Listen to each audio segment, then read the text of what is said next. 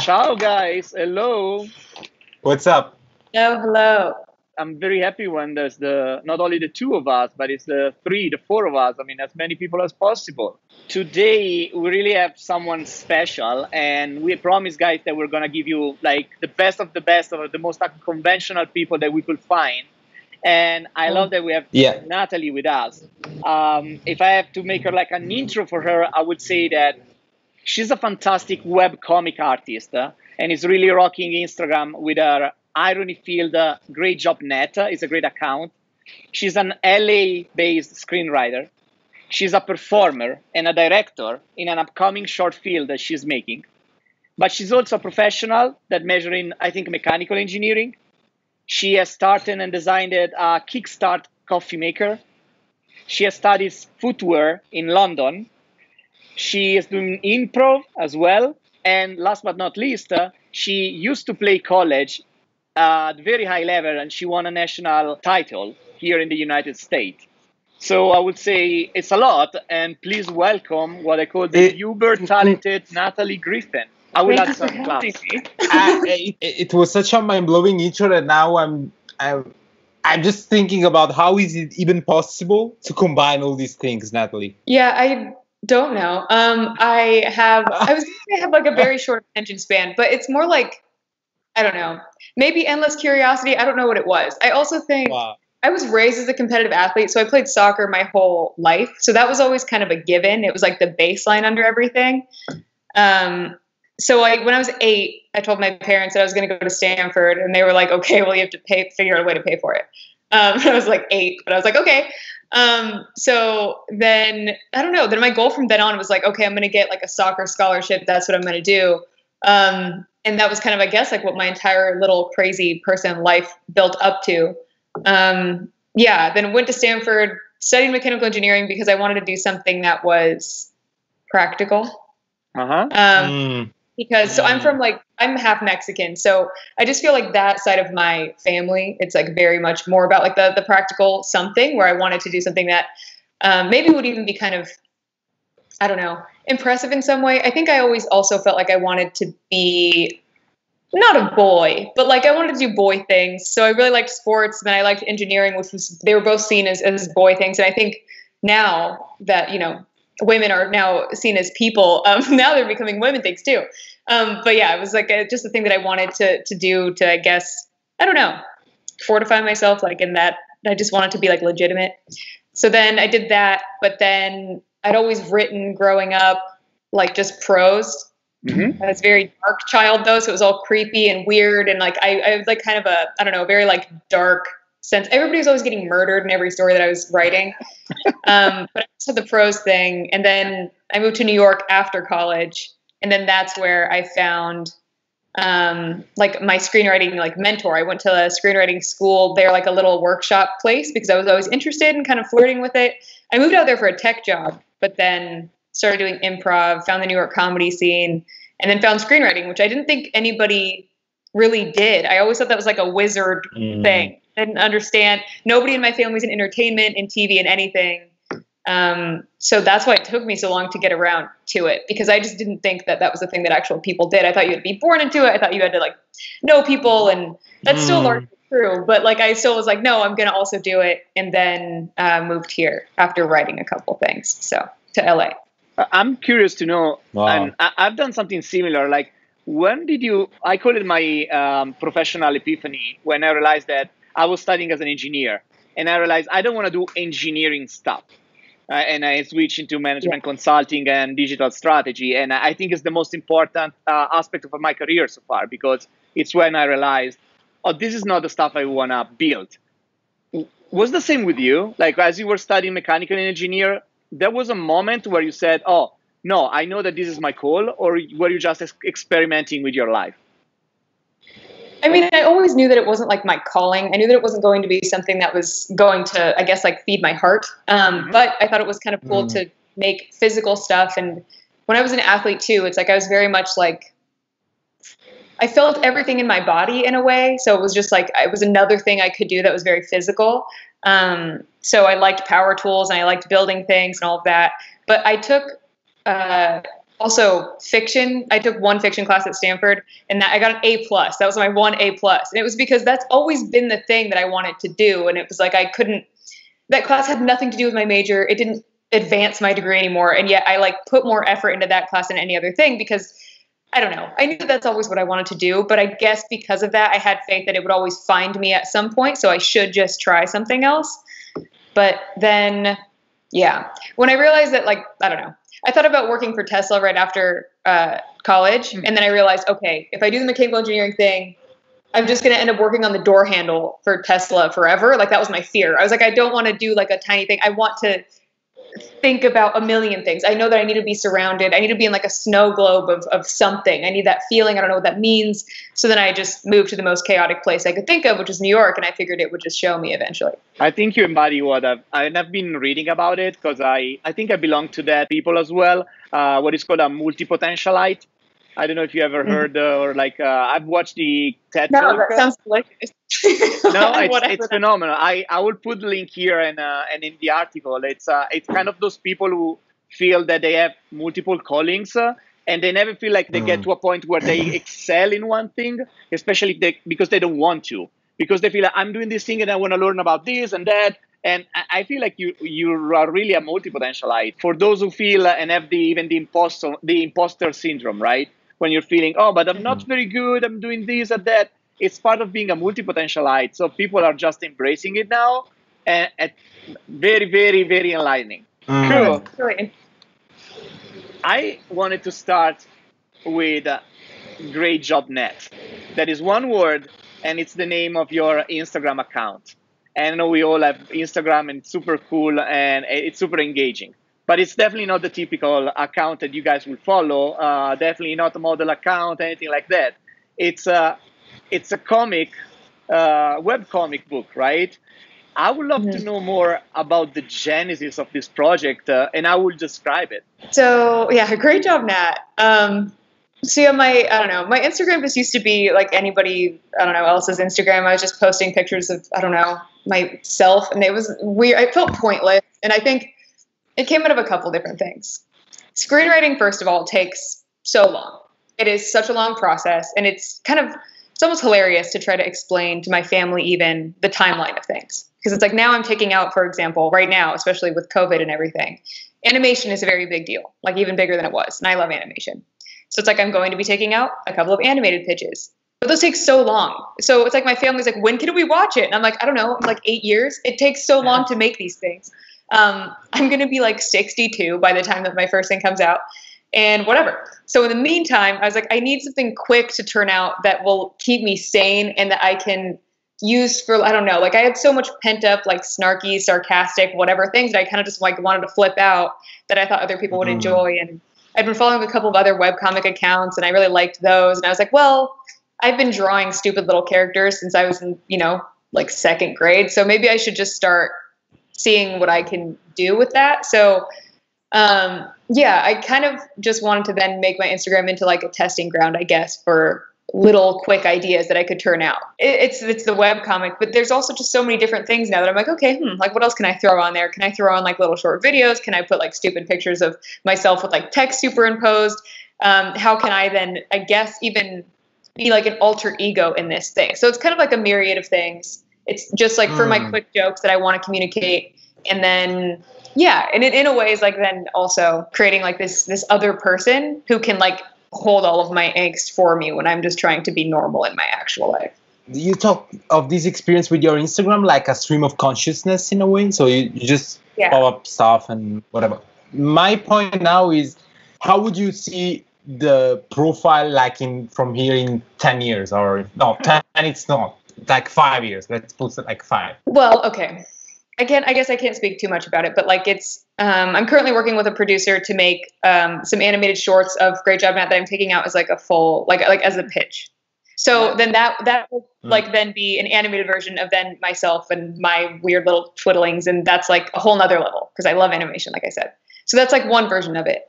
But then in terms of what the account will become, I think the account will always underscore whatever else I do, because there's like a bunch of other things that I'm always like working on, especially like I said, screenwriting stuff that takes forever, and the short that I'm filming with my little brother, and all these different things. So as those progress, it's weird. I think that's why I don't even put too much effort into like promoting the webcomic. Like I probably should, because like, for example, a lot of the webcomic people that I'm even friends with or follow, it's like they have like 150K people or like 500K sometimes. And I'm like, that's crazy. And they've made a whole life out of it. But I think because I'm doing so many different things, I kind of trust that like that will always be like my weird cult following. And then whatever else I do will actually be like my professional life. I don't ever want the webcomic to be beholden to other people's expectations, I guess, is what I mean. So that's why I'm hesitant to be like, this is going to be like, it's not, if anything, it's given me more confidence in my other creative endeavors in a way where I don't feel the need to then make that maybe my business, because I kind of like that I can say whatever I want to say on that thing. I love it because, I mean, as a fan, and when I randomly stumbled upon your profile and I started watching all those webcomics, what I really love is that there was different experiments going on all the time. And we'll add a couple of, for those that are not listening or that will be reading the article or watching on YouTube, we will add a couple of your creation here and there. But the idea is you can find very different comics. Like sometimes there are like those characters and you in there discussing. Sometimes there is like those little books that pop out. Sometimes you have visual and graphs. So I found it super entertaining because it was always different. And the other thing that I really loved is how you have always been engaging with your audience, even in kind of not adjusting your style, but crafting something new. I remember at some point there was something, correct me if I'm wrong, where you were asking, I don't know, should I make eyes to my characters? Should I add color? Should I make like the nail polish? There was something crazy like that. Yeah, I don't know. I really like overusing for like certain features on Instagram because I think that they're so silly. Again, everything is stressful in this day and age. That's like why I think most of my projects are kind of about like, I don't know, either it's alleviating in some way, whether it's bringing people back into their bodies, whether it's like a laughing, whatever. It's like, okay, instead of getting all hardo about like politics or whatever, which is like, I believe in taking a stance to the degree that it's like, you know, for the betterment of society, obviously. But I think when I then have like some wiggle room to just like throw a poll up that's like, let's think about this thing that really doesn't matter, but like I'm going to just like plague you with a dramatized version of like my personal everyday stresses and make you decide, is just funny to me. Because then it's like, I don't know, like I'll post like a picture and then just be like, hello or go away. Like that's like in the poll. Like and I think that that's funny because it's like, I think about that so many times, even watching other people's stories. Where like it's always like hello or go away. So they're always, I don't know. It's like a bunch of kind of social experiments that are also really rooted, I think, in spending far too much time on the internet and then wanting to, I don't know, then do something that's stupid and random and looks like it's important. So I like that. I think you should write a book on this kind of creative process that you are talking about because it's amazing. Because at the end, I think we're getting in this direction. I'm so curious to ask you more about your creative process. How do you get inspired? Because I know that I can feel that your mind there's something there, right? So it's amazing. We love that. We love that. But if you would have like a pen to write, okay, my name is Natalie, and this is my creative process in steps. Let's see. I'm like trying to think of some through lines because really my creative process, if I were to describe it, would be loose spaghetti. Nice. Just like, you know, like just wet spaghetti that you've dropped on the floor and then you're like trying to make the noodles into a necklace. Like that's kind of how it goes. But I guess in like actually what I do in maybe real human words, I write by hand a lot because it's like if I can feel connected to it, usually the first draft of anything I write by hand. So I have like a sketchbook.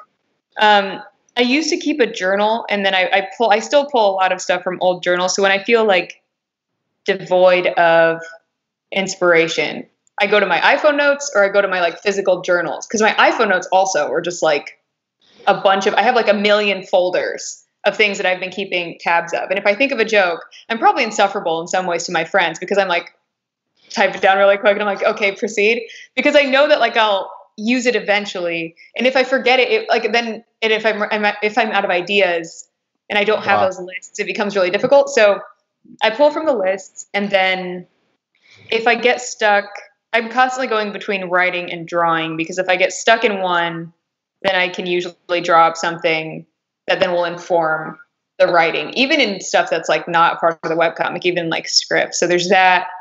And then when I feel like creatively terrified, which is when I'm like, I will never have an idea again, I wish to die. Then I trick myself into doing stuff that, like, okay, for example, if I really can't think of anything and I need to finish like a scene in a screenplay, for example, I type almost all of my dialogue in any of my scripts first on my iPhone notes, because I'm convinced that because then I don't even look. I'm looking up and I'm typing things down as I'm like seeing them happen, and then I just have like this label list, like the character. I know who the characters are. Like if somebody were to read it, they'd be like, this person is having a psychotic break. But like then I can at least then take that. Again, that's I guess what I mean by loose spaghetti and then fashioning into a necklace, is it has to just be shameless chaos that then I like pull things and then start to order them together. So it always though begins as like being very scared, not looking at my phone, typing really fast, and then making from that, or like writing in a notebook and then pulling from that and then making that into like a real thing. So those are usually the steps. That reminds me of two things I've been reading a lot, especially when they try to organize those ideas into design thinking process. And like the first part is more about like when they say the free flow of ideas, and in ideation, they always said, don't put any limits, just write as much as you can. Don't do any filter, just make sure you capture every freaking stupid, weird idea that you have and capture it. And then you will do the prioritization and the selection that I hear from you. And also, I guess, sticky notes. I would like really promote sticky notes. They're great. They're always on my wall. Nice. There's always something that like then I give it and just put. I actually have discovered these sides of sticky notes that is not the regular one. Yeah. That is amazing for doing like trees and connecting dots, and it's super interesting. Yeah, so sticky notes are great. Impermanence is great. Anything that you can like just write on really quickly, and again, not treat too preciously, like you were saying, where you can write down your stupidest ideas and you don't feel like, oh God, I'm ruining like a page of my like expensive Moleskine journal. Don't buy Moleskine journals because you'll never write down anything that isn't poetry to you. So I only use that for like a journal. That is so cool. Yeah, like buy shitty journals. Like buy. I'm writing on a Moleskine, but it's like an empty paper, right? So it's not that kind of perfect lines and it's a mess. It's a mess. My journal, like in terms of like when I like diary things, like I have a Moleskine for that. But like with the webcomic, no, because like sometimes I'll draw like really stupid Venn diagrams that make like no sense, and I don't really want to waste like a nice paper for that because I'm like, I don't know if I'm gonna do anything with this. I don't know what this even means. Shitty journals, if there's anything. That's what I'm like. Thank you so much. The second thing that I got into my mind that you sparkle is that you also do this sort of slow multitasking. Like you're not just focusing on one thing at a time, but you keep constantly, right? Also speaks to the multipotentialite. You can't just focus on something because everything inspires you. Like from going to the kitchen and to the restroom or going to grocery shopping, everything is like boils into that head of yours. Right, which is horrible and a mental illness, but it does sometimes then breed like good things. But yeah, it's like I don't know. Even in thinking about the character of Nat, when I've been kind of drafting, what does the long form version of this character look like? I always have her like, I don't know, there's like music on in the background, and also a podcast is playing something like very serious, like about Syria. And then she's also like, in the fridge, like looking for something. And there's a yoga video playing from her iPad that she's just not doing. There's just like a million things going on all around sometimes. Not always, because I've also then recently found that meditation is actually pretty great. But when I feel stopped up, it's like a million things could be going on. And for some reason, occasionally just synapses kind of connect and then something happens. So there is another thing that I would like to discuss with you out of the 2,000 different things that you're doing. And it's the short film that is coming in fall 2020. Right? And I love it because it's going to be, correct me if I'm wrong, an autobiographic comedy that is called Ant and Nat Are One Whole Mexican. And you describe it as a sister and brothers comedic exploration of the Latinx identity. Now, the reason why we really love this is that literally our last episode, Rafael and I, focus about designing for belonging, and how belonging is so important as the intersection of diversity, inclusion, and equity. And we're really curious to know from you and from your experience, what it's like to build and create a short film about something like racial identity. Interestingly enough, actually, I just was on a call this morning with the DP for this, who's going to be shooting it. And I think now we're pushing to September. We've had to push, because this was going to be shot months ago, like right when, again, COVID and everything happened. The thing that we're thinking about doing now, though, actually, is kind of like a reframe of this, not only racial identity, but just like these two kind of disparate personalities, which are my brother and I. So my brother's name is Anthony, aka Ant. I'm Natalie, Nat. And in some ways, personality-wise, too, we are also anagrams of one another, which is why I wanted to then have these two characters in an environment together. Because whereas I am very outwardly expressive and constantly thinking too many things and all this, everything, my brother is kind of like the sweetest little bean you've like ever met. And he's like just very, again, also very expressive, but in a way where it's like, you'd never know that anything is ever wrong with him. Whereas like, if something is wrong with me, you'll know immediately. Cause I'm like, something is wrong. And it's like, okay, calm down. But then, yeah, with him, it's like, it's all behind his eyes. So I wanted to see how these two opposite people would react in any situation. I've had to reframe it from this thing, Ant and Nat are one whole Mexican, even though, again, it does have a lot to do with their half Mexican identities.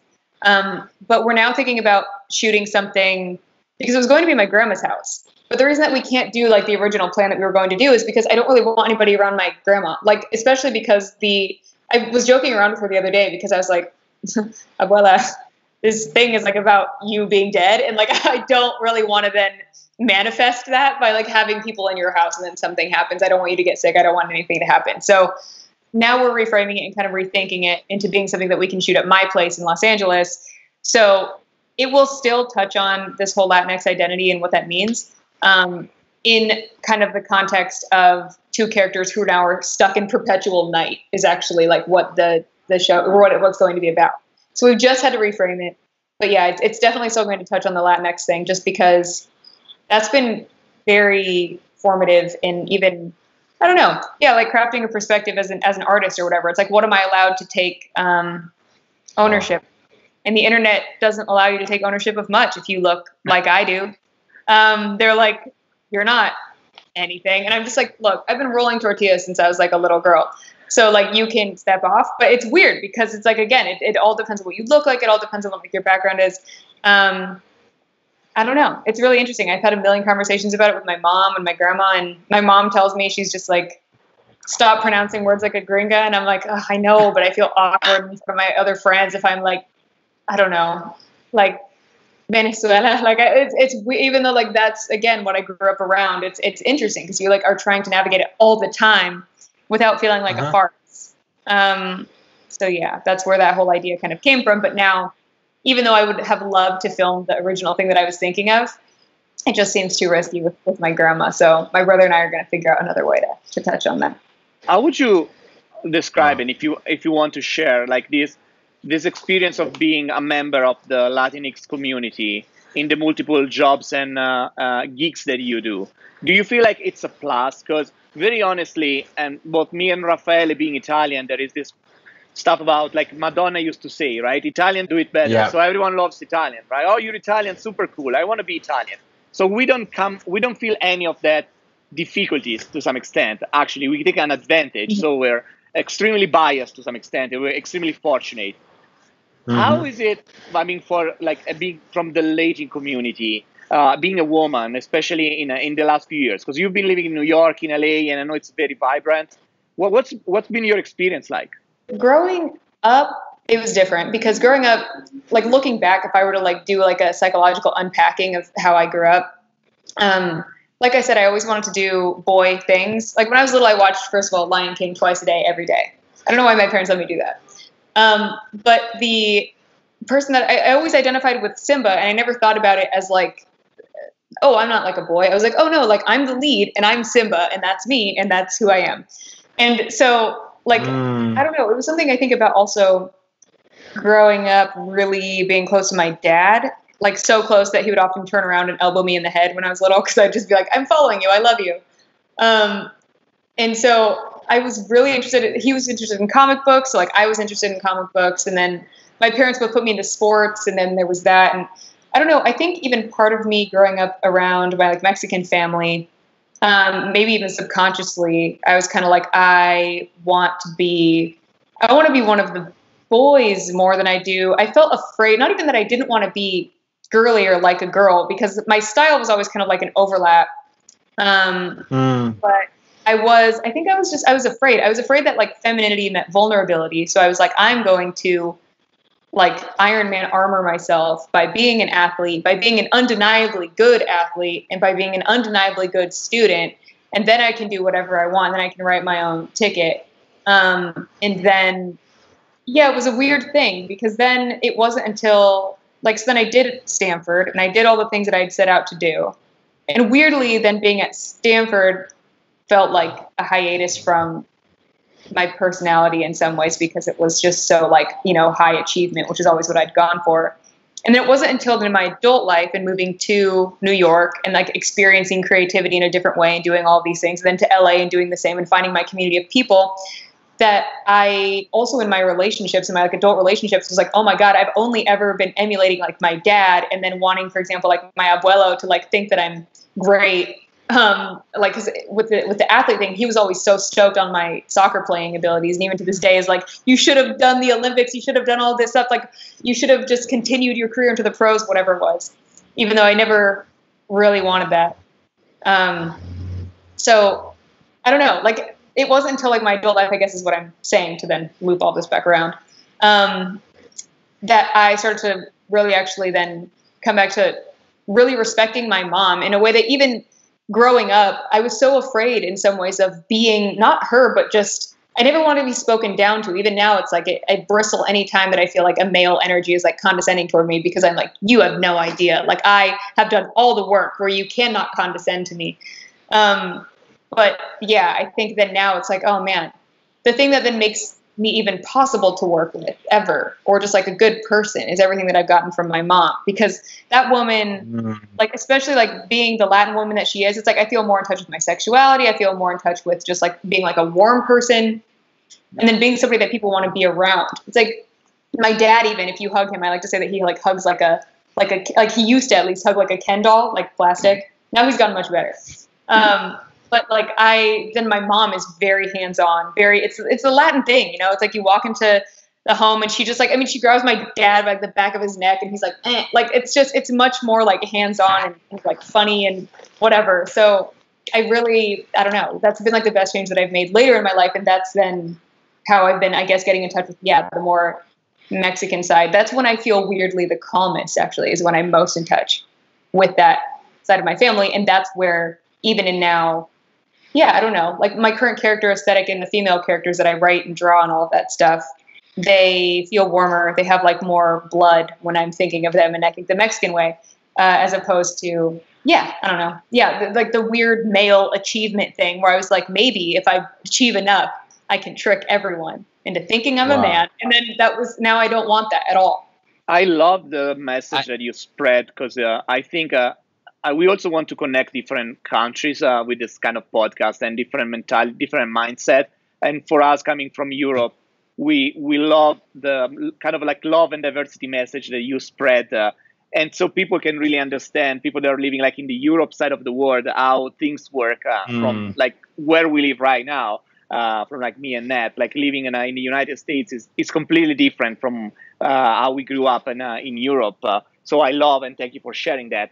And I also love how you send this message about being always self-aware, and from self-aware getting that energy and feed your diversity at different stages in your life. I think it's a phenomenal message for whoever listen, and especially inspire maybe the next generation of like a female soccer player, because in Italy all the males want to play and we got no female ones, and then in the US the females are the ones that kick ass. So I love that. And it's true. It's like we're at least in the forefront of that for sure. We are, which is something to be very proud of, I think. I love the message too, actually.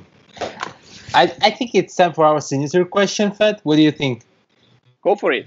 Fire it up.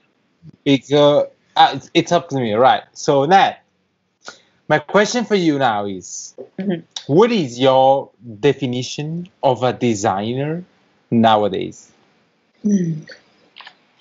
Well, I guess having been in the, because I studied mechanical engineering, but it was in the product design program at Stanford. So it's like there was a design school and everything, but then I also got to see, which is very cool. I think that designers in this day and age, it's almost like they are creating like whatever the infrastructure is that exists just on the outside of reality, if that makes sense. Like they are then like designing then what are the daily augmenters of our reality. I think like that's what designers do, because like they give context to things in our phones in a way that then is applicable to like our physical lives. So that whether it's in storytelling, whether it's in app designing, web designing, it's creating whatever, like if you imagine like, I don't know, like reality as like a little sphere. It's like, what are like the little beams and things that are then creating this like exoskeleton? That's what they're doing. If that makes any sense at all. Yeah. I think it's beautiful. I love it. Yeah. I just wrote it down. No. It was amazing. The first part I just made designer definition, and I just what she's saying. It's great, Nat. It's great. Thank you so much. And you're just in your story, like I feel like I'm already there when you are talking about something or where you're talking about. And it's a skill that for me, it's super valuable. I mean, keep doing this good work, whatever you want to call it or whatever you want to label it. Keep doing it. Thank you. That's very reassuring considering I'm testing out like a monologue show at the top of next year. So hopefully that goes well. This has also been like a really cool, like kind of storytelling clinic to some extent, because you've been great in sharing with us everything about your life and your ideas and your projects. I think that the article that will come along with this episode will be plenty of the things that we referred to, the links and the things that you created, all the different articles that we mentioned. So please take a look at that. And I really love your website. Let me start with that one, because I think it's a good way to start. If someone is asking, how can I get in touch with Nat a little bit better? And your website is greatjobnet.com, right? Yeah, it has everything on there. I'm trying to then streamline the chaos into something that's accessible. I'm not going to spoiler anything about the website, and I'm intentionally we won't be putting any screenshot of the website. We want you to go and take a look at that, because there are some really neat surprises on it. So go and visit it. But the only thing we want to mention, and I think you said that like a few minutes ago, you are working on a new podcast, right? Yeah, so there's two big projects, I guess, actually. One of them I've told you about before. So then I'm doing like an interview series starting next month is when I'm aiming to start it, called Nat Talks You Out of the Apocalypse. Because I've met like enough interesting people over the years that I'm like, okay, I want to do like this little interview series where whatever the point is it's like tackling at least what that person thinks maybe could be the worst thing to come in the next couple of years, and then almost disproving it. Or it's like if they have like an optimistic view of what's going to happen, talking that up to death, like where it's just like things are going to be okay. Because even with some of my friends, what I love is just like when they call me and they're just like, I'm freaking out. And I feel like in some ways, one of my greatest talents is being like a hype man for anything. So I'm pretty good at making people feel better by just being like, no, this is why everything's going to be okay. What are you doing? You should be excited about that for these reasons. And then the show is kind of built around this idea, I think, of both making people better, but also then introducing them to like new things that people are kind of working on, whether it's like, interviewing friends that work for NASA or whatever it is. So yeah, it's called Nat Talks You Out of the Apocalypse. But the monologue thing I was talking about, which is also on the website, That's coming, I think, at the top of next year. And that is just a live show. It's like an art installation show. It's a controlled comedy show called Cake and Violence. And that is like it's like this circular room. There's these 6 big art pieces that lead you around this story that brings the audience back into their body is kind of the point of the thing. Because I like to say, like, after having been raised as an athlete my whole life, the only 2 things that make me feel anything anymore are cake and violence. So that's like the kind of and it leads everybody, like back into their body over really like 6 stages of this story where we're going around in a clock and we begin and end at the same point. There's about 10 audience members. They all sit on stools that then turn with the story. And then I think I'm going to stream it as well as then have this controlled audience, because it's also important to have a controlled audience in this day and age. I don't want to be filling up a stadium, nor do I really want to anyway. It doesn't really fit the story. But that is then the other thing. So those are the 2 big next things, the big talking things. Is that going to be in LA? Yes, that's where it's going to be. It's going to actually, I'm going and seeing a space for it. I'm looking at spaces now. That's also why I moved into like this big loft space, because I'm going to do like a trial here with a couple friends. But one of my friends just opened a studio space in downtown LA. So I'm going to go look at that as being the first location. And if not that, then it'll be something like that, probably someplace in downtown. So I'll let you know. Oh, yeah. I mean, we're looking forward to it. I'll come and visit for sure. It sounds awesome. I'm drooling already. Yes, there will be a big cake featured in every one of the shows that will be destroyed. So that's another fun part of the thing. Ooh. That's phenomenal. Yes. Cool. So we'll see how it will be some weird experiment, but whatever. I just want to say, Nat, great job. Phenomenal job. Amazing. I feel like I've been an overdose of creativity this afternoon from you. I don't know how to thank you for being with us. It was super entertaining. Absolutely. And I will stay in touch. I can't wait to see what's next. And guys, again, the website. Totally agree. Great job. Yeah, thank you both. Thanks for having me. And thanks for listening to me ramble for so long. Sorry. It's lovely. Lovely ramble, if you want to call it like that. Really. Thank you again. Yeah. And I'll talk to you soon.